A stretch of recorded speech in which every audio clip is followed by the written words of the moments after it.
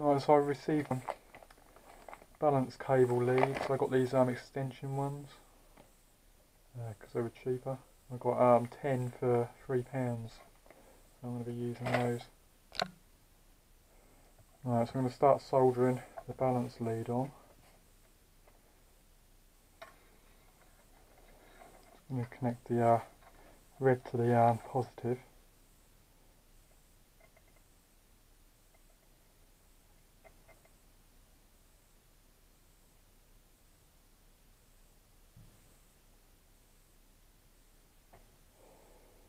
And the next lead is going to go to the negative of that first battery.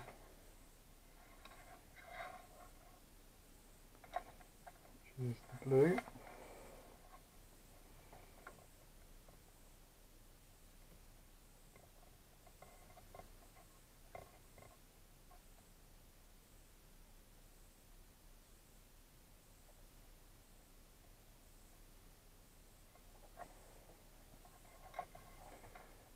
And the yellow wire will go to the negative of the second battery pack.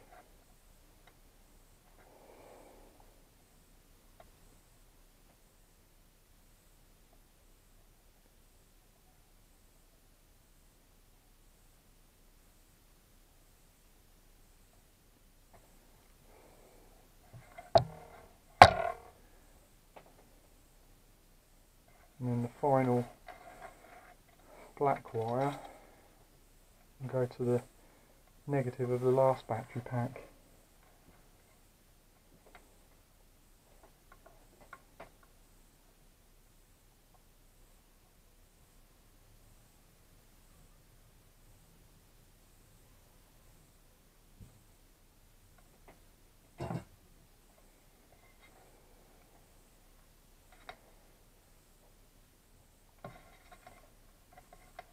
I just need to tidy it up with some tape to make sure it's not going to get pulled off, and it should be okay.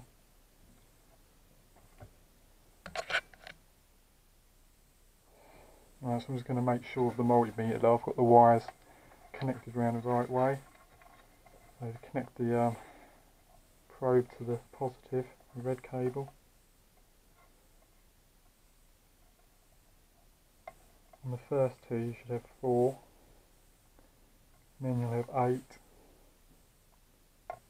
and then 12. And that should be that's the standard setup on any RC charger. Usually, well, which takes these plugs. I think most of them do. Right, so that's the one of the battery packs completed. Balance leaders on. I found some of this reinforced fiberglass tape. It's pretty sturdy, so I re-wrapped it with this instead. It's a lot stronger than electrical tape, so it should be pretty good.